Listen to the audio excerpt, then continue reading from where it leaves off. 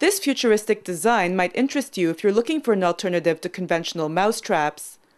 Lured by crumbs on the table, a mouse enters a hole built into one of the legs. Its motion triggers a sensor which activates a mechanical iris on the tabletop. When the mouse reaches the trap door, it will fall in and be devoured by a microbial fuel cell.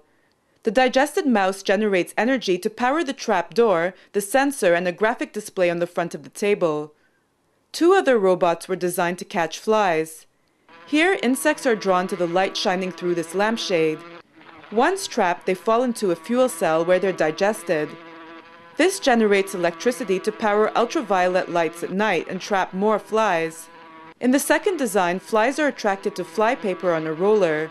When the paper reaches the bottom, flies are scraped into a fuel cell which generates enough electricity to power the roller and a small clock.